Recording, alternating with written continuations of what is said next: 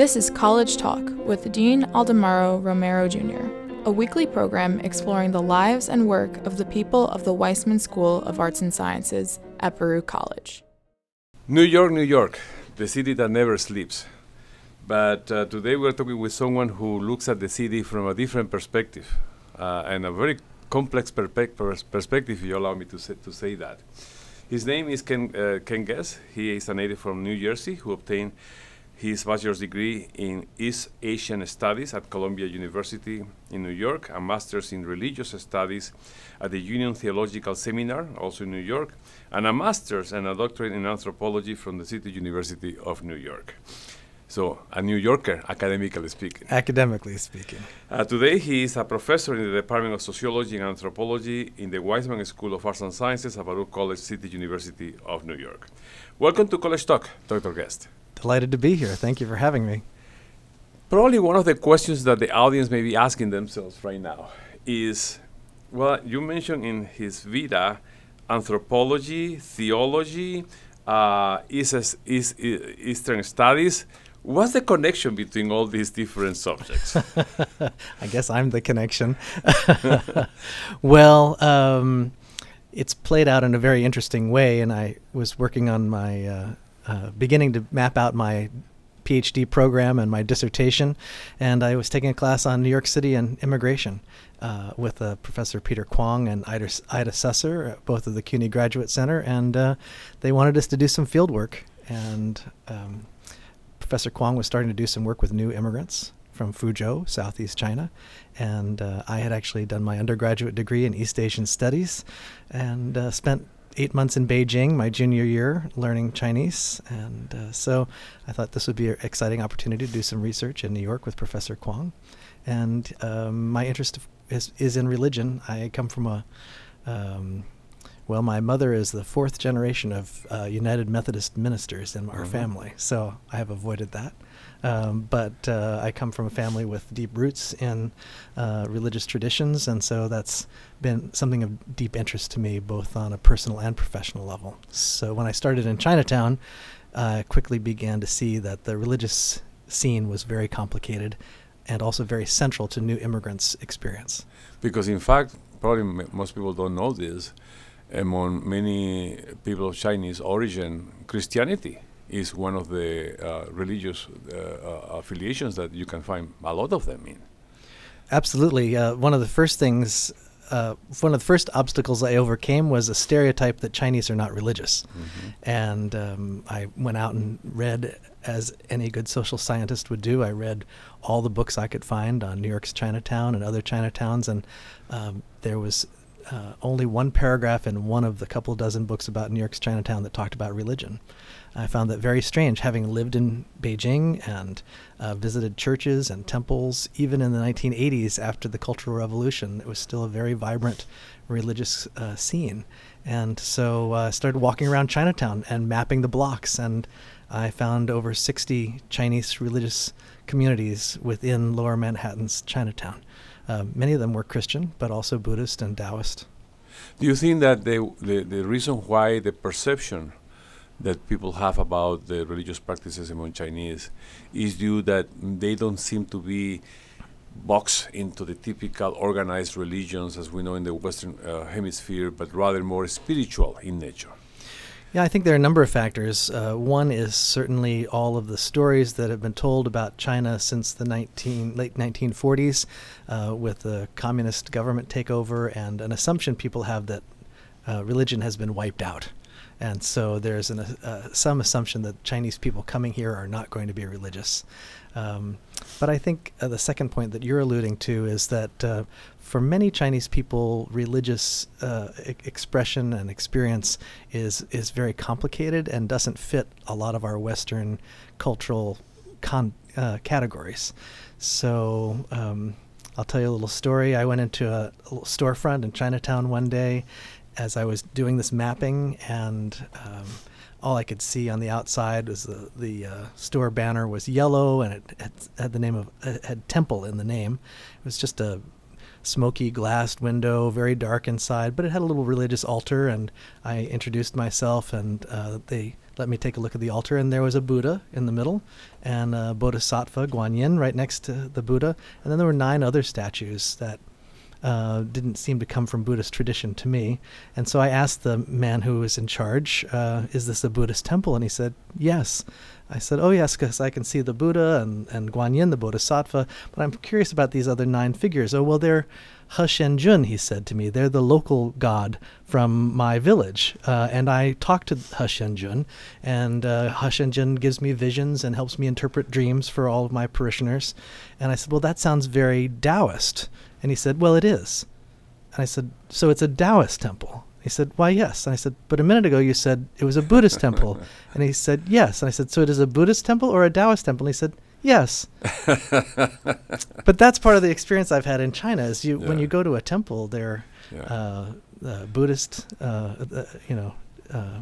places for veneration and Taoist gods being worshipped and ancestors, and not quite the same clear category of lines that we might expect. And the way you describe it almost sounds like pagan, because they have like different gods for different things in a way. Sure, well, but pagan is almost a stereotypical term, right? Yeah. That doesn't meet our standards of what's normative to make it a real religion. So in anthropology, we would call it a popular religious tradition, something that emerges out of the local tradition and out of the local community, and is an expression of their experience of divinity, spirituality, the divine, Sure.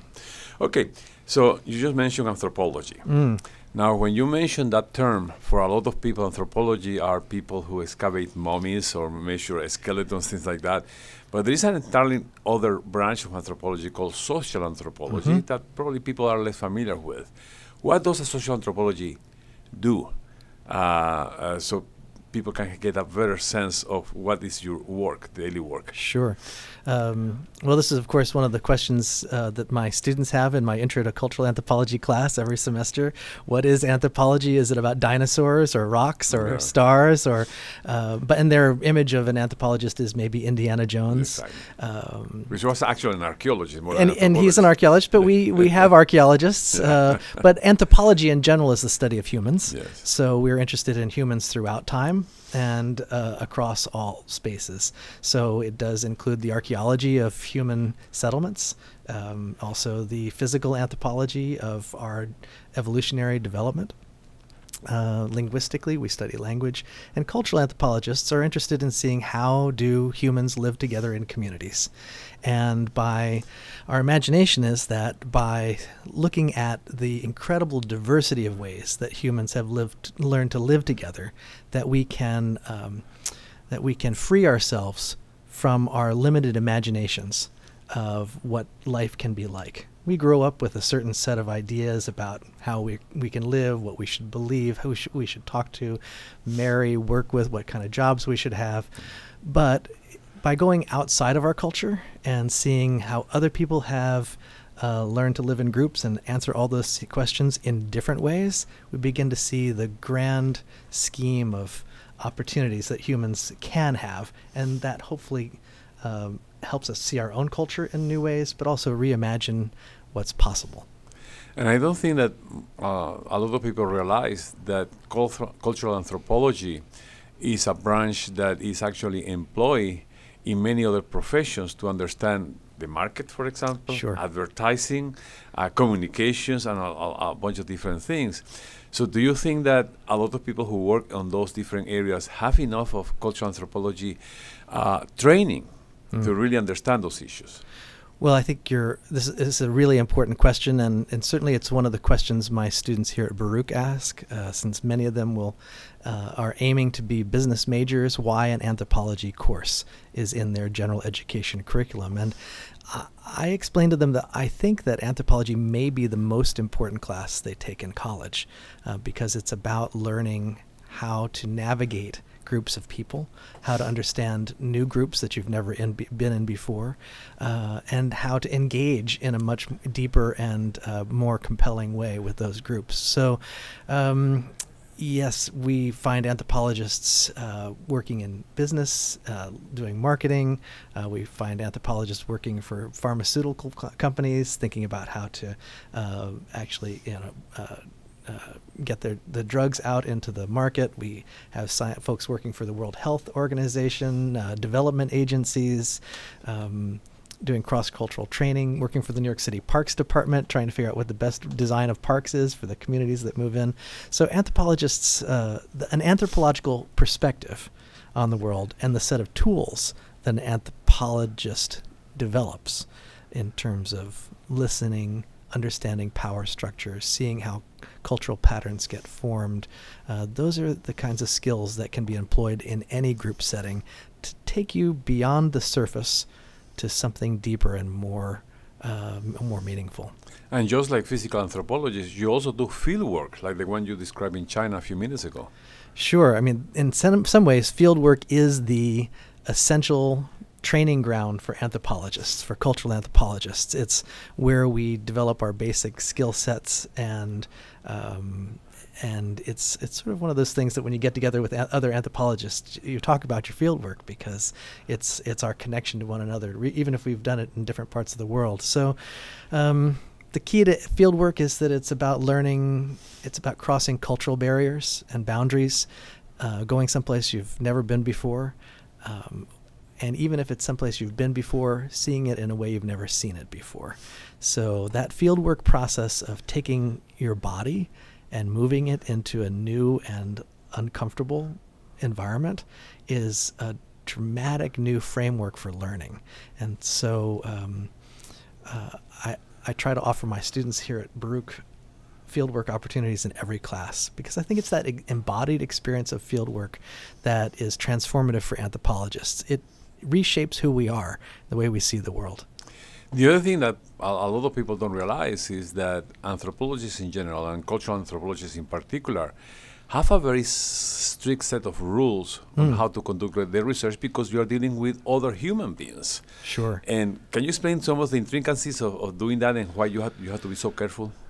Right. Well, we have a very developed set of ethical guidelines for doing our work. We're very concerned about our human subjects. And in some ways, it seems like common sense, some of these guidelines, but it's important to have them carefully articulated. One is that I think, as in any human interaction, there should be informed consent. People should know what you're doing and should agree to participate. So being in the field, you want to let people know what you're doing as you're doing your research and give them a chance to participate or not. That's a fundamental piece of our ethical code. And to be frank, they're having also some people who have abused. For example, the interaction particularly with a group of people who have never had contact with Westerners, so to speak.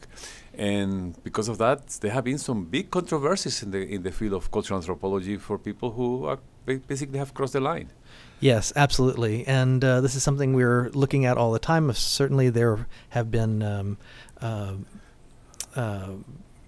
breakage of our ethical standards in relationship to indigenous people. Another recent example is with what are called human terrain systems. These are efforts by the U.S. military to recruit anthropologists into frontline war situations, with the idea that if you can have a cultural anthropologist help you navigate a new and cross-cultural environment in Iraq or Afghanistan, then you're more likely as the military to be able to do your job well. And of course, the pay is great, but the ethical quandary is, of course, that if the military doing its job well means knowing which members of the community are the most effective leaders and should be most clearly targeted by the military to be taken out. This is not really something that our anthropological ethical standards supports. Reading your resume, I saw the title of a book that you wrote, which is God in Chinatown, which I found fascinating title. Can you tell our audience about what is in that book? What is that book all about? God in Chinatown is my attempt to understand a recent wave of Chinese immigrants from Southeast China through the lens of their immigrant religious communities.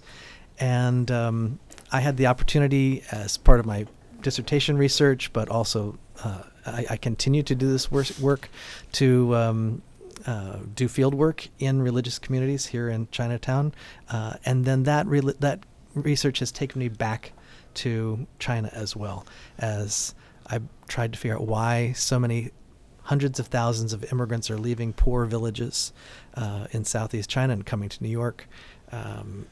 And I've had to go back to China to try to understand that. But as an anthropologist, we're always looking for ways of entering a community. And my experience of doing my mapping and my field work was that I encountered a number of religious communities that were very vibrant, that were starting from scratch, and that were also very open to talking to me about what their lives were. And so it was through that lens that I began to understand this massive wave of undocumented immigrants, the whole human smuggling network that had been built up to move them into New York.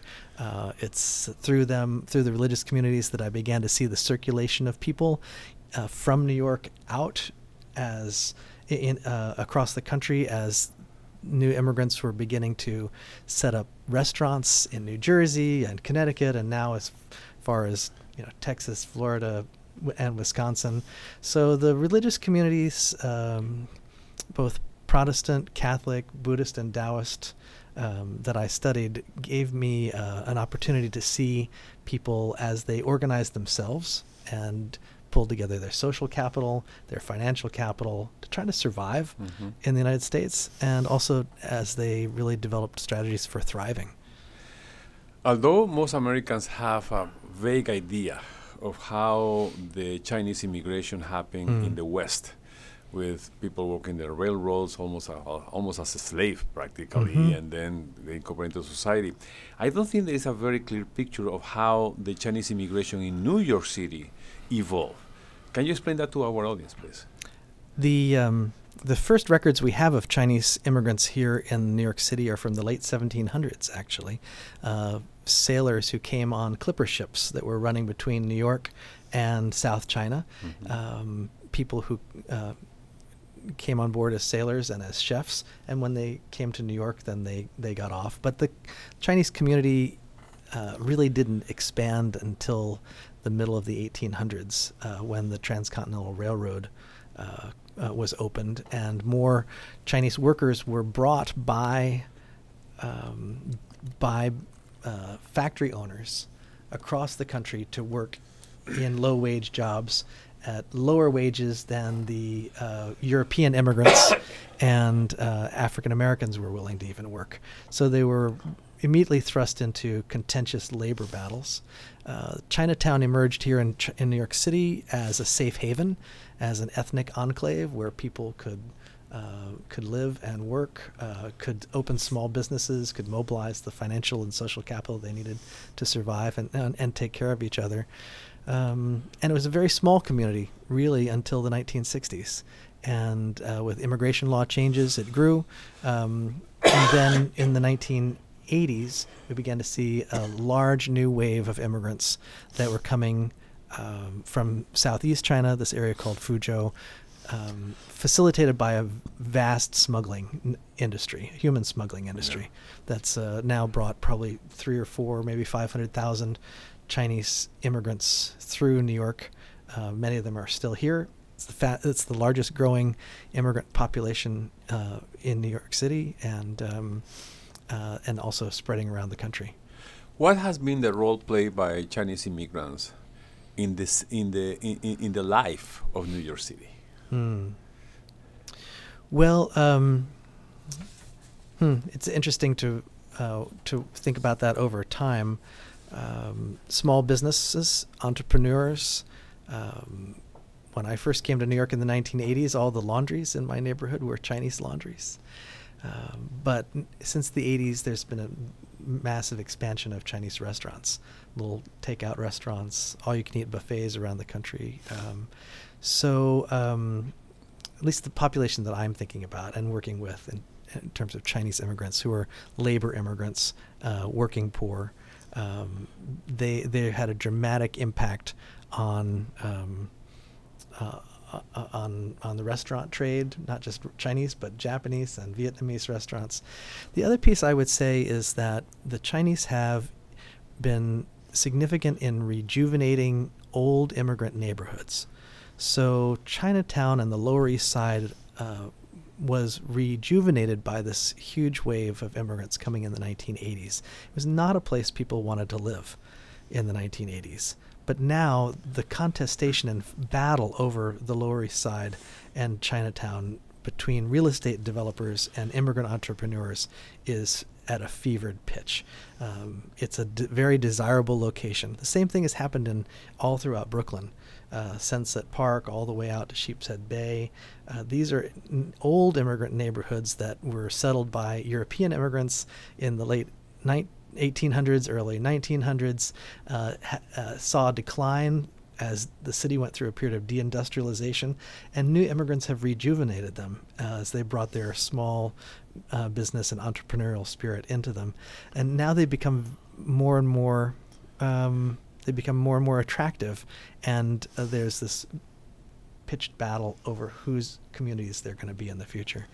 Since you mentioned that the big wave of Chinese immigration into New York City really happened in the 1980s, and given the history in this country of having a lot of racism regarding people who come from elsewhere, do you think that the Chinese who came to New York, we know it happened in the West Coast, but who came to New York because of the time they came, did they suffer the same kind of racism that all other immigrant groups have suffered in the history of this country? Yes, I think we have a long history of exclusion that's confronted Chinese not only in California but across the country. Federal exclusion acts and laws that discriminated against them created communities that were almost exclusively male, that felt like they were sojourners without permanent location. So Chinatowns originally emerged as places of safety where Chinese could be protected from this kind of anti-immigrant nativism. And I think that Chinatown, New York, has it's almost been ignored by the city in terms of the infrastructure and engagement of city, state, and federal authorities. There's a kind of racism there of the exotic other, of the impressions of drugs and gangs and some strange place where tourists will want to go there to have meals, but not after dark. There's been a way in which that exoticization of Chinatown has, I think, been deeply part of the dynamics of race and racism in this country. Now, we have been using the term Chinese, but the fact of the matter is this is a very heterogeneous group. Sure. Sometimes they speak different languages, Mandarin, Cantonese, and others. But also they have different religious affiliations, Christians, Buddhism, Taoism. But also they segregate themselves according to the geographic region they are coming from in China. And do you think that makes that community more difficult to be united versus certain type of injustices or certain issues that they need to work together in order to achieve certain progress? Yes, it's really an important piece of awareness about Chinese, that they're not all the same. And it's something we deal with here at Baruch College as we think about our Chinese population. They come from different parts of China. They are part of different immigrant waves. They're different generations. They have different primary, secondary, and tertiary languages that they use at home. So it certainly has been a challenge within the Chinese community to bridge those barriers. And we've seen over the last 25 or 30 years a dramatic transformation of Manhattan's Chinatown and New York's Chinese population as what had been primarily Cantonese-speaking immigrants for the first 125 years of immigration into New York City has been gradually not really replaced, but it's been added to and in some ways supplanted as the majority population by a group from Fuzhou, and that's they have their own dialect. That's a Fuzhou dialect. So Mandarin for them is a second dialect. So Cantonese and Fujianese are mutually unintelligible as dialects. And actually Mandarin has become a common language that people are using in Chinatown to communicate with one another. Because also the official language in China. It is, and if you go to school in China, it's the language of instruction. Exactly. It's the official language of media and the press. So, how about the relations between the Chinese immigrants in New York and other groups of immigrants? Have there been always harmonious, or there have been some competition? Because you mentioned earlier that the Chinese replace in certain ways some previous immigrants in certain parts of the city. Well, it seems to me part of our the unfortunate part of our American tradition of established immigrants being anxious about the more recent immigrants, that they are going to take their jobs. We've certainly heard a lot of that in the recent political campaign, but as a scholar of immigration and as students of American immigration history, those narratives are not new at all. And so, yes, there are tensions that occur. One of the interesting things, groups that I've been spending some time with and taking my students to visit with, is called the Chinese Staff and Workers Association in Manhattan's Chinatown, and they're very active in trying to create a multi-ethnic coalition on the Lower East Side to resist a lot of the gentrification that's being pushed by city policies. And it's a fascinating experience for them, and it's fascinating to watch as they successfully reach out to a very large Puerto Rican population and African American population, and try to build a coalition around issues of class and inequality. Okay. Well, my last question for you is, having explained all that you have been doing all these years, what is your next big project? Well, I have one big ongoing project, which is that I've been trying to take what I have developed in my classroom here at Baruch and make it available to students across the country. So I have a set of textbooks that I've developed that tries to take. And this is one of them, right? There we go. Cultural anthropology. That tries to show that cultural anthropology is a toolkit for a global age, and so that's a big project, and I feel we've been very successful in reshaping the way anthropology is being taught across the country, and so that's important. My next big project is actually focused on intersection of anthropology and religion and memoir and maybe a little ethnohistory. It's a book about my grandfather's wallet.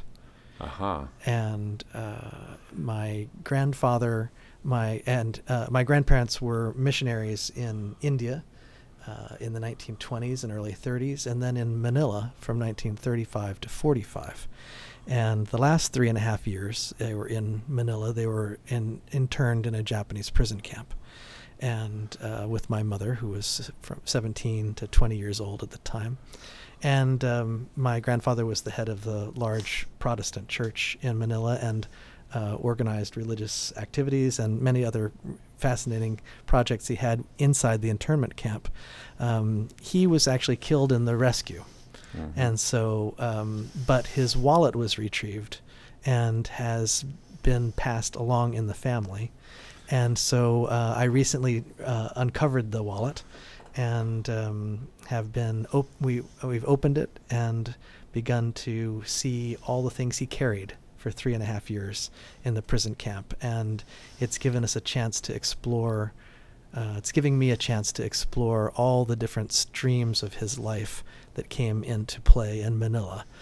Well, let's do something. When the book gets published, I'll invite you again to the show so we can talk about that. Fantastic. Excellent. Well, thank you very much to Dr. Ken Guest about this interesting conversation about Chinese immigration in New York City. And next week, we're going to have Dr. Shelley Eversley of the Department of English, who will be talking about sex, race in America. So stay tuned. This has been College Talk with Dean Aldemaro Romero Jr., a production of the Weissman School of Arts and Sciences at Baruch College. All rights reserved, 2017.